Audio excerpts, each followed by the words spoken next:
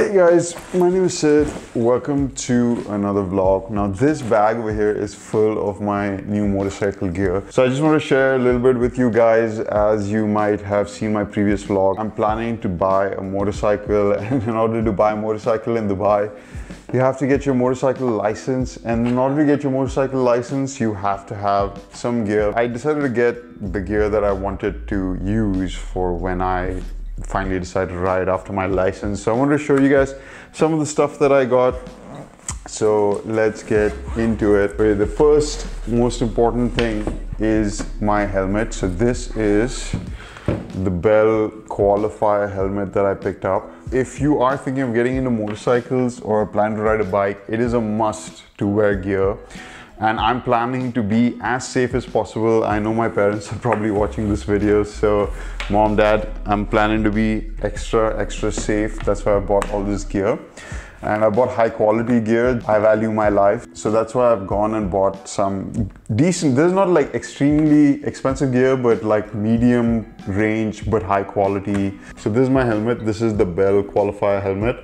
I wanted to get a black one, but then I decided to get a one with a little bit more camo so that there's a little bit more visibility. Now, if you wanted the ultimate in visibility, you'd probably get something a bit more colorful, but I really like the look of this, and most probably I'm going to go with the Harley. So on a Harley, on a street road, I don't think like a super colorful helmet would work so well.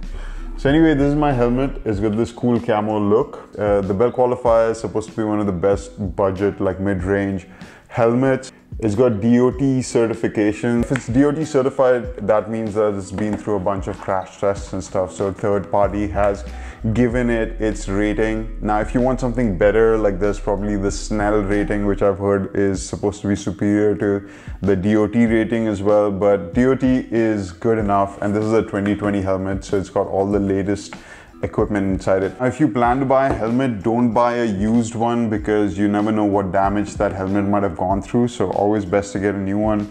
Now, this helmet has a bunch of cool features. As you can see, it's got like these wind channels in the head, on the face, on the sides as well. At the back, there's some channels for the air to flow through your head. The thing is, when I used to ride bikes before, I never used to wear a helmet. And it's not because I didn't want to, it's because I didn't own one. And that was a long time ago. So I was a little apprehensive about wearing a helmet. I was wondering how, you know, like how much air you would get inside there with the visor closed and all. But because of all these air channels, it's absolutely fine. In fact, when I'm riding in the sun right now, it gives you a bunch of protection for your head and stuff. It actually feels cooler inside the helmet than it does outside. Just because the sun is not beating down on your head. So this is a really nice helmet. It's got plenty of protection inside it as well. And it's got a bunch of features that I wanted, like it's got special ear cups inside it where you can mount. They're called Senas. I know a bunch of other companies make them as well. I think Cardo makes one. So they're these like Bluetooth adapters that you put on the side of your helmet, and they route to speakers inside your helmet. And you can use that to communicate with a pack of riders or connect it to your phone and use it as a Bluetooth system inside your helmet for music and things like that.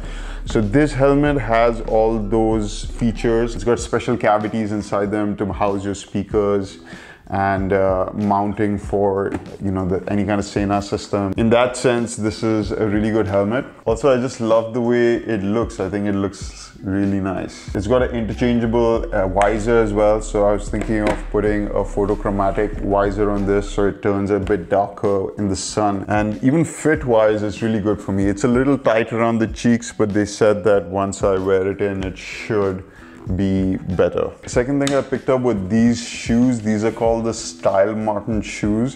Now, these are motorcycle shoes. They're like designed for motorcycles. So, you know, the soles, as you can see, I've been using them a bit. So the soles are a bit dirty, but they have all the grip so that when you put your feet down from the motorcycle, you get good traction. It's got protection. It's got armor on the back of it, on the front of it as well for your toe. It's got armor on the ankle as well. So these things aren't going to move when it's on your feet. You feel like it's definitely protected. But I do like the look of them. They look like your normal shoes. Like when you're walking around with these, they don't look like heavy duty motorcycle shoes, and that's why I went for something like this. These are really comfortable as well, and I think style-wise they look pretty cool. Now to go with these guys, I also got these pair of gloves. These are the Bastille gloves by Rev'it. I quite like the style of them. They look quite classic and retro. They're really comfortable, like you have a lot of flexibility on all your fingers. It's also got like protection on each finger as well as the knuckle area, and it's got a pad over here as well, so in case you slide, it's going to protect you over there. Now I don't know how they've done it, but these gloves have good ventilation in them. My hands never get sweaty when I'm riding the bike using these. It doesn't have sliders on it, so that's something I just found out about. So sliders are such that it reduces the friction of your hand, so if you're sliding you don't get caught in something and twist your hand if you fall. This doesn't have that, but overall I'm quite happy with this glove. But there is one annoying thing about it, and that is that it is not touch sensitive, so you can't use your phone using this thing. Now when I bought these gloves, I looked at this thing, and on this it specifically says that they are touch sensitive, but I haven't been able to get it working in any sense on my phones. If you do stop and you want to make a call, you have to remove the glove each time, which is a little bit annoying. I love the look of these guys, but I do wish that I'd picked up something with touch sensitivity, even though I specifically looked for that. I don't know, is Rev'it lying to me, or what is it? Like site, it doesn't mention anything about touch sensitivity, but alas, now I have these gloves, and they weren't cheap. The shoes cost about 400 dirhams, these gloves cost about 350 dirhams. Honestly, I wouldn't have gone for these if I knew they weren't touch sensitive, but I did like the matching look of the brown and the brown of the leather over here. It looks like it's a set. I'm looking into some solution where I can make it touch sensitive. Hopefully there's something off the shelf that I can buy and do that. Now the next thing I got, which is a requirement in Dubai when you're doing your motorcycle license, is these pads over here. So these are like knee pads, shin guards, and elbow and forearm guards. So these things protect you in case you fall as well. So these are required. You have to be wearing these when you're learning to ride a motorcycle. It's part of the Dubai RTA requirement, which is a good thing. I think you should be protected at all times. But there's a lot of gear that can put all this padding directly into your clothes, and that's the kind of jacket I've bought. So let me show you the jacket. So this is the Rev'it riding jacket. This was about 500 dirhams or so. And the reason I bought a jacket like this is because, let me stand up and do this part. But this jacket's cool, couple of reasons. One is it's got padding all throughout it. So there's padding in the shoulder, there's padding in the sides of here as well. So you've got protection there. It's all the way up to here actually. So even if you were to take a fall like this, even at the back over here, there's a little bit of padding. There is no padding at the back, but there is space to put a piece of padding back here. So I do plan to get that extra piece of padding for spine protection. The jacket is quite light and airy actually. There's like vents over here, so that you see it's like mesh material over here, so it lets the wind come in and flow out through the back, so you're not going to feel too hot in a jacket like this. This is meant to be summer jacket. It fits quite snug but very comfortable to move your arms. It's got customization in the side as well, so you can make it as loose or tight as you like. So same for the arms as well, customization for the arms. Just love all the engineering that these guys put into like motorcycle gear, just to get the right kind of fit and stuff. This is a really cool jacket, I like it. And let me show you the whole look that I was kind of going for. By the way, I never knew this, but apparently the easiest way to put on that motorcycle helmet is just to put your fingers like this, spread this apart, and just pull your helmet down. So this is kind of the full look that I was going for. Obviously I'd be wearing riding pants as well. So I haven't bought my riding pants as yet. Plan is to get them soon. Those will have protection for your knees, for your shins, inbuilt into the pants as well for your hips. And it's really important actually. Like back when I was living in Pune, I did have an accident once, and the thing that affected me the most was when I fell on the road. I must have been going at like 60 or 70 kilometers per hour. And when I fell, I was wearing jeans at the time, and I skid across the road, and that ripped my jeans apart. And then my whole leg had lacerations all over it. It wasn't bleeding heavily or anything like that, but it's just like the skin kind of gets burnt on the road. And that's the reason I definitely want to get some riding pants, because those have abrasion protection. So even when you slide on the road, they have like all this Kevlar material and stuff inside them that prevents them from shredding or, you know, transferring too much heat to your body. So definitely picking up riding pants soon. Still haven't decided which one to get, but we'll be getting those as well. Now let me show you one really cool thing that I got, which I think is probably the best way to mount a GoPro on your helmet if you plan to make videos on motorcycles. Now I was researching different ways to mount a camera on my helmet, because I do plan to make some motor vlogs. Especially I'm going to show the process of like how to get your license and all that. So if you are interested in that, stay tuned. But the typical way would be to put some kind of glue on your helmet, stick on a GoPro mount, and then you know, have that dry for a bit, and then you would be able to mount your camera on this thing. But since I don't want to spoil the finish of the helmet, this is a GoPro chin mount, and this was specially designed for the Bell helmet.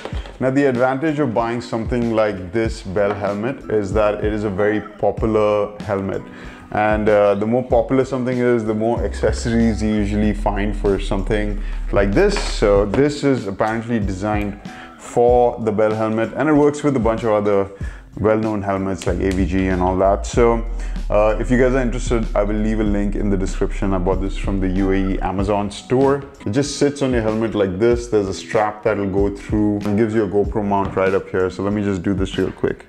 Okay guys, this is the chin mount. As you can see, it's got a GoPro head right here, and it fits quite well on the helmet. This thing's not moving around at all.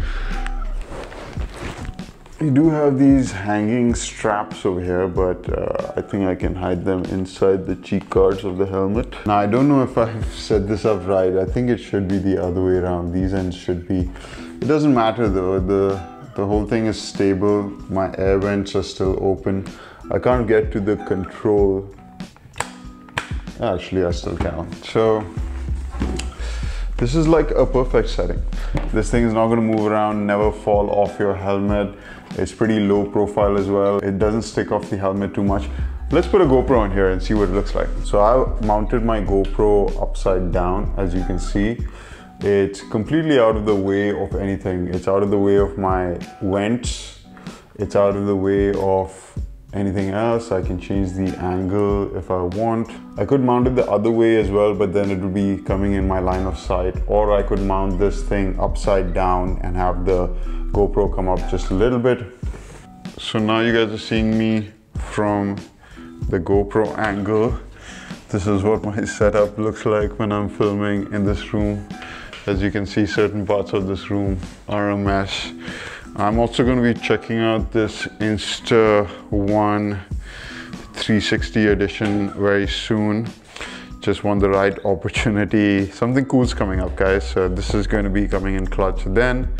So I wanted to see how the sound quality was with this helmet as well, just if I want to do a POV kind of shot with the GoPro. But yeah, so this is it for the motovlogging setup so far. So I have already ordered the GoPro mic accessory. It's so annoying that you can't just plug in a mic into this GoPro, but if you're on the road, you're not going to be able to hear anything from this GoPro. So I've already ordered the GoPro mic, and that's going to get into the helmet somehow. So you get this other case as well, which has the housing for the mic in there as well.